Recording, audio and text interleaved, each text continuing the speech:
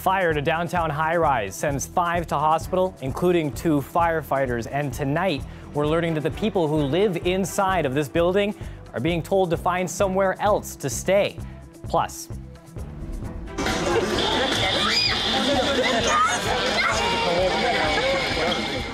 it's Halloween all over again in Comber as a family in mourning finds a special way to say goodbye. A cold night in Windsor. The snow is done, but the temperatures, well, they sure have dropped. Our Colette Kennedy has the full forecast tonight. I'm Chris Ensing. Thanks for watching. A breaking story that is developing as we speak. People living in a downtown high-rise are being told to leave their home tonight, a 21-story building right in our core. It was evacuated this morning because of a fire in the parking garage. Dale Molnar is standing by at the scene. You were there all day. Dale, what's the latest? Well, Chris, the health unit has determined that this building must be evacuated because they still have not been able to resume power here. So they're being told to evacuate all the people in this building due to lack of power, heat, and water. Now, I'm not sure how many people live here, but of course it's in the hundreds. I asked the fire department that earlier today. They couldn't give me an exact figure. Earlier today, about 40 people were over at the 400 building. Now, what they're doing over here is what happened was the fire knocked out the power in the basement. They were trying to vent the building today. Still have no success in getting the power back on. They don't think they'll be able to do that before the nightfall is here. So that's why they're setting up some cots and a reception center over at the WFCU Center. They're asking some people to go find accommodations on their own. Here's how it all started off with fire alarms going off at 6:30 this morning. I'm just wearing like my nightgown and my jacket, and I got my bird right away. She's really cold. Maxine Janaki is one of about 200 people who rushed out into the cold wearing whatever they could.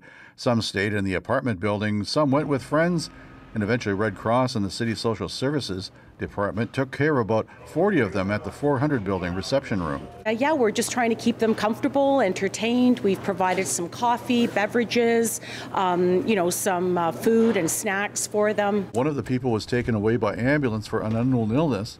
3 people from the West Court building and 2 firefighters were taken to hospital to be treated for smoke inhalation.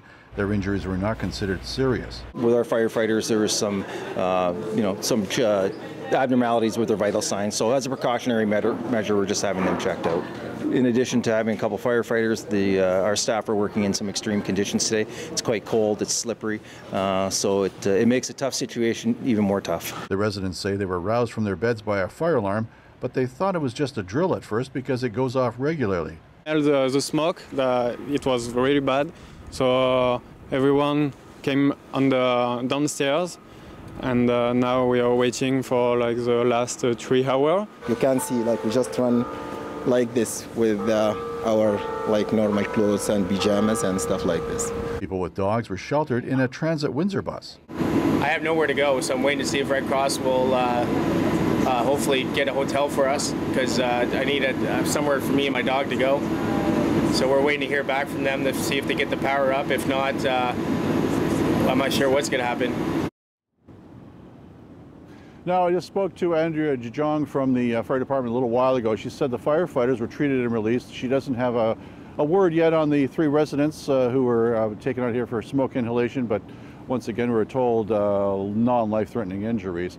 Now, the courts, of course, this is West Court building. Courts were canceled today. We don't know what's going to happen tomorrow. We'll see how long it takes to get all this power and heat and everything back on, so we're not sure about the courthouse tomorrow either. The fire marshal was brought in to investigate to find out a cause of these 2 cars that were on fire in the B2 of the basement, in the basement garage, parking garage here. Right now, as you can see behind me, Goyo Avenue is closed between Chatham and University. I would imagine that'll stay for the rest of the night. And we're going to be here for a little more longer, Chris, to see what else we can find out, and we'll be checking back in shortly. Chris? And thanks for this, Dale. Dale Molnar in a developing situation at downtown court tonight. It was a sloppy morning on the roads, too. Overnight as well. This collision here closed the eastbound lanes of Highway 401 at Huron Church Road and Todd Lane for about 3 hours. It involved 4 tractor trailers and 2 motor vehicles. Luckily, there were no injuries reported. Essex OPP said they responded to more than 20 collisions in 24 hours, including a jackknife transport truck that closed down the 401 at Highway 3 for 4 hours last night. The head of Ontario's Nursing Association has a blistering criticism of Windsor's police force. Doris Grinspoon spoke to a graduate class at the University of Windsor today. She touched on a wide range of issues facing nurses and candidly shared her opinion on the disappointment with Windsor's police service. Grinspoon says it is shameful Windsor remains the only municipality in Ontario that doesn't equip its officers to carry naloxone as part of their kits. Only one word: shame. I am sorry. It's shameful, and it's shameful also that everybody's ready to move on with consumption services, and that it is the mayor that is not moving with that, and we need now the police chief to take the leadership that she has earned with this position, because just last week you had 2 alerts, one from the hospital, right, and one from the public health unit with 7 people that almost lost their lives. These lives are people that we know. Grinspoon said she is requesting a meeting with Chief Pam Mizuno. We asked Windsor Police if we could speak with Mizuno. They denied our request, saying that she has no new information to add to the conversation at this time. Across the river in Detroit, doctors at Henry Ford Hospital have performed what they believe to be the first of its kind in the United States, a double lung transplant on a 17-year-old patient as a result of a vaping-related illness. The teen was admitted to the hospital with what was at first believed to be pneumonia. He continued to have breathing problems and was put on life support. Doctors determined that vaping had caused extensive lung damage and that he would not survive without a transplant. It's unclear which vaping products the teen was using. Doctors say his prognosis is now good, but he's got a long road to recovery. There was an enormous amount of inflammation and scarring, in addition to multiple spots of dead tissue. And the lung itself was so firm and scarred, it was literally, we had to deliver it out of the chest. So this is something that this is an evil that I haven't faced before.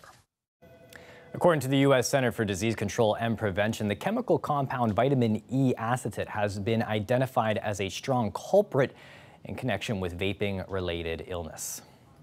Don Cherry has lost his job for remarks that have been labeled divisive and racist. He's refusing to apologize, and today Cherry says he has nothing to apologize for. The 85-year-old hockey commentator says that he has been misinterpreted, and he stands by every word. And his audience remains divided over the comments and his fate. CBC's Simon Dingley has more. Don Cherry is doubling down, refusing to apologize for his remarks on Coach's Corner last Saturday. Speaking with Jeff Sammet on SiriusXM Radio, Cherry says he offered to clarify his comments, but says that wasn't enough for Rogers Sportsnet. If I had done certain things that they wanted me to do, I could have kept my job. But if I had kept my job and I had a sort of gone out as a wimp, and people wouldn't have watched Coach's Corner. They would have said, you know, what a wimp he's turned into. Cherry claims his remarks about Canadians not wearing poppies were misconstrued. I said, you people, and all of a sudden, like I said, it could have been Irish, could have been Scotch, it could have been Welsh, it could have been anything like that. But they jumped on anything very sensitive. He takes exception to suggestions Canada has changed, and so should he. Canada hasn't changed. It's just that the people that follow me keep their mouths shut. It used to be the silent majority. It's the silent minority, and they keep their mouths shut. They do not protest. They do not do this. They do not do that. Mohammed Hussein says Canada has changed. All 3 of his kids play hockey. I'm really tired of having to convince people again and again that, look, I'm not any different from you. I'm a Canadian. I love hockey. And there's a backlash. People supporting the ousted TV star. I don't think it was that bad, no. He gave an opinion, and it's freedom of speech here in Canada. A petition has popped up demanding Cherry be reinstated. And a Russian hockey team is offering Cherry a job on Continental Hockey League broadcast, tweeting, "We need an analyst for Dynamo TV who could talk whatever he thinks." On Sunday, Hockey Night in Canada host Ron McLean apologized for Cherry's comments and for not objecting to them at the time. Cherry says he's disappointed in McLean, but maintains they will remain friends. Simon Dingley, CBC News, Toronto. Hi. Welcome to the Cafe. No, those are just some of the friendly faces at this new cafe, which opened today, is run by people with intellectual and developmental disabilities. For some, it's their first job. Now, according to the latest findings from Statistics Canada, people with disabilities are less likely to be employed. Less than 60% were employed in 2017, compared to 80% for those without disabilities. After years of working with students with special needs, the owner says it's a dream come true to see her cafe up and running. I'm an educational assistant for the school board, so I work with kids with special needs, so I already really love the demographic. I find that we lack a lot of real-world opportunities for this demographic, and I just want to give them an opportunity where they are wanted. I want this to be a stepping stone. I want employers to come in here and see how efficient they are and how hardworking they are, and how it's about giving them an opportunity where letting them do what they're good at in the environment and just celebrating them. I love this job, and I think that it's awesome that I work here. And it's good just to come and do some really good stuff here. It's all about being capable and celebrating our lives. I visited a cafe right outside of Chicago. It's called Hugs and Mugs. So that cafe is run by adults with Down syndrome. So it's much more of a norm in the States than it is here in Canada. And so I want it to become, at least in Windsor, I want it to be something that is more of a norm.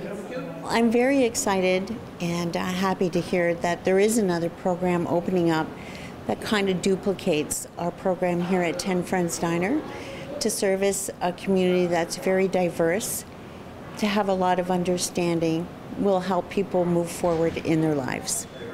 Lucy, I'm going to say thank you for this opportunity to let me come in and enjoy this beautiful piece of art, and that you are such a good person, and we love you so much.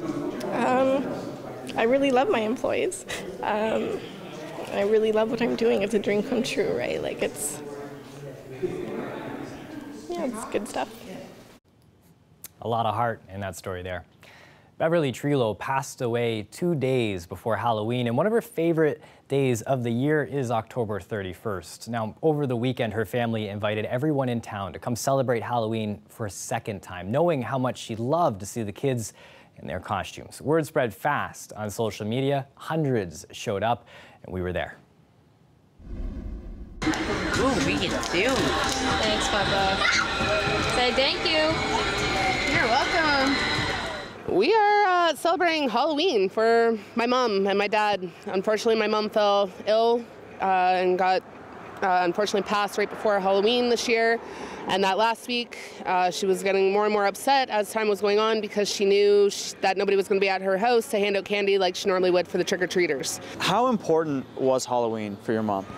Honestly, it wasn't just Halloween, it was every holiday. But Mom just loved watching the trick-or-treaters come through, especially the little ones, because as you can see, she never really did the art up super scary. It was kid-friendly. Mom had 9 kids, more than 30 grandchildren, more than 20 great-grandchildren. She was very kid-orientated, and she tried to do up her yard that way for everybody to enjoy. So what has it been like for you to see Comber come together like this for you and your family? Great. I didn't think there was that many people in town, though.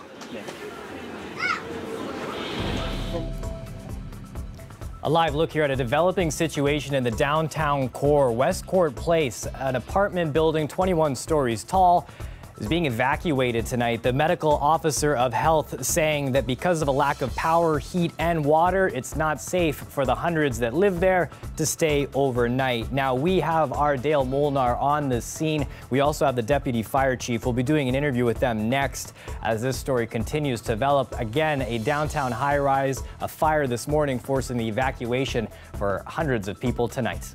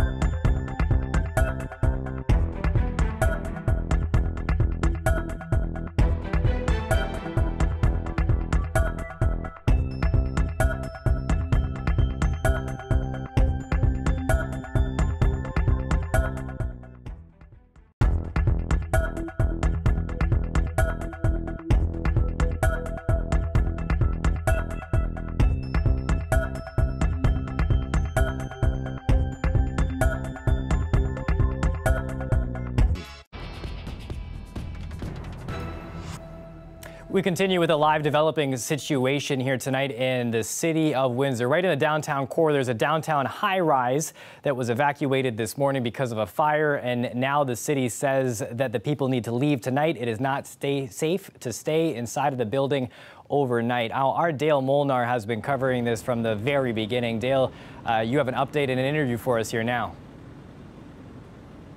Chris, I'm with Andrea Gian, the Deputy Fire Chief here. Andrea, what can you bring us up to speed on the evacuation? Sure. So police and EMS and fire are going door to door with every apartment in the unit, gathering up all of the rest of the people, the residents that are left in there. It's a mandatory evacuation that was ordered by the health unit. So tell me how the people are being evacuated and where they're going.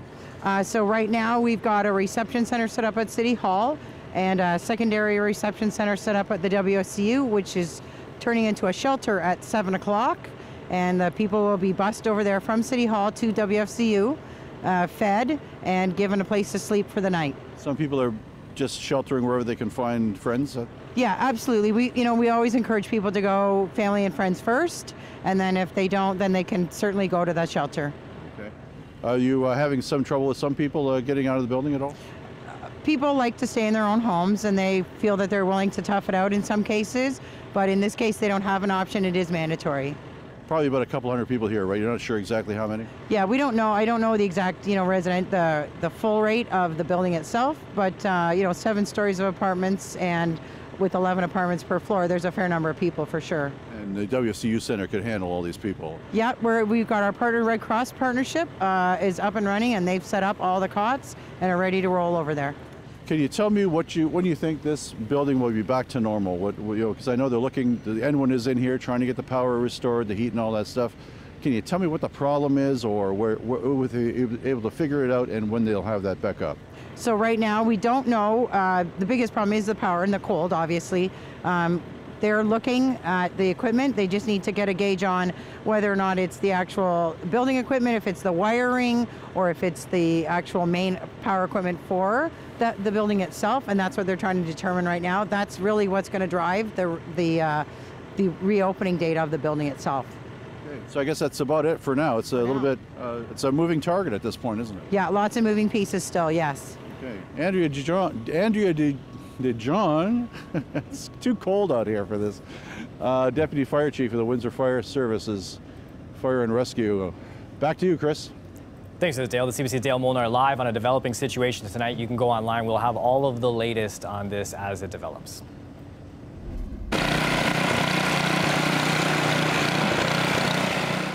You heard Dale talking about the cold. We'll look at the snow. This is how many of us started our day, digging out. The previously recorded Windsor record for this day was 10.4 centimeters. Now, that was back in 1984. Feels like we could have broke that record. We asked Environment Canada, but they couldn't tell us for sure. That's because they no longer track snowfall amounts in this area. They do, however, track the temperatures, and we could be in for a record-setting night.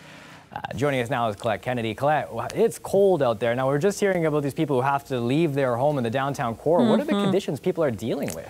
Yeah, this is like sort of the worst timing, right, with the weather that we're seeing, because we are talking about some extreme cold moving in, record setting for us. Wow. Now, hey, Environment Canada, in the last decade, there have been changes. There have been reporting stations that closed or that actually were moved. And when that happens, it's hard to say what a record is if you've only got a short term to look back a few years, because it's not at the same point that you were keeping records from of how much snow fell previously. I don't know if you follow me on that, but that's something else that really happened across the country we've seen. So we do have other means, and we have some professionally trained weather spotters who can also measure the snow. We know that, hey, for the Windsor area, just over 19.1 centimeters of snow, similar to Oakville. Over towards St. Catharines, they got hit a little harder, over 20 centimeters there, and you can see some of the other amounts, lesser amounts, but an incredible dumping of snow. But again, that's where it was being recorded. It doesn't mean everyone saw that much snow through the area. Now tonight, dealing with the cold. So minus 12 is my forecast low tonight. The current record for the 13th is minus 9.9. So that will be a new record that we're going to be seeing. And yes, we've got a little bit longer. Temperatures are starting to come up. Just to give it another day after that. So Windsor, we're at minus 6, Chatham-Kent minus 8, and feeling like minus 13 when you factor those winds in. Because of those winds coming across the lake, there are all kinds of snow squall warnings in here, but even some travel advisories in the areas in blue. And you can see on the radar those squalls, those banners kind of coming off here, or streamers as we sometimes call them. So at times we get a few flurries even towards our skies, but primarily we're looking at mostly clearer conditions. And as we go through the next little while, it looks like Wednesday night as we go into Thursday, so we'll see increasing cloud Wednesday and into Thursday, we may get a little dusting or a few centimeters. Minus 12 overnight tonight. Feeling like minus 18 tomorrow afternoon. We're climbing as the winds will shift towards the south, closer to getting to the freezing mark, and we'll exceed it when we get to Thursday. So temperatures not where they should be for this time of year, but hey, we'll take some readings, I think, above freezing. Second half of the weekend looking a little bit better. Thanks for this, Colette. You're welcome. Another live look outside. You can see the fire department starting to move here, firefighters as well. They've been going door to door at a downtown high-rise, letting people know that they need to leave their home tonight. The building there inside has been ordered for an evacuation. A lack of power, a lack of heat, and a lack of water. This affects hundreds of people because of a fire that happened earlier this morning. We're going to continue to follow this developing situation and keep you up to date with the details you need to know.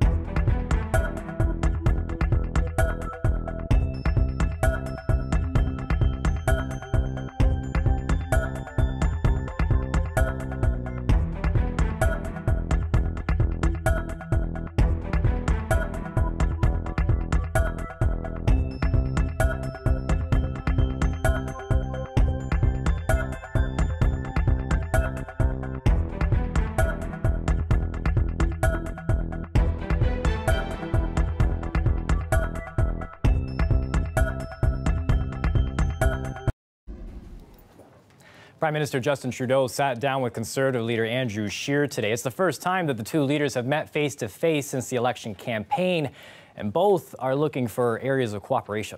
It's up to Mr. Trudeau to find common ground to get his throne speech passed.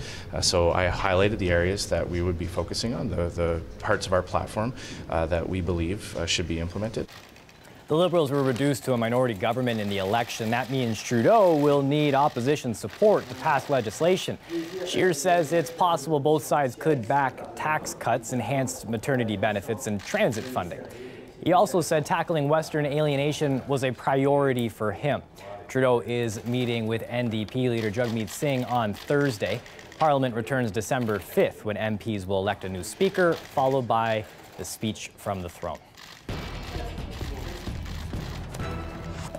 We go back live to the downtown of the city of Windsor, where emergency services continue to work on the evacuation of the West Court building. Now, this is a 21-story building that was the scene of a fire this morning. It happened just after 6 o'clock when that alarm went off. There was an initial evacuation, and about 45 residents were sent over to City Hall. Now, the medical officer of health is calling for the entire evacuation of the West Court building. That could mean hundreds of people. They're going door to door, telling them to find shelter with friends or family, and they're saying that emergency cots and other supplies are available at the WFCU Center. We'll be keeping a close eye on this situation. You can follow it all at cbc.ca/Windsor or on our Twitter and Facebook accounts.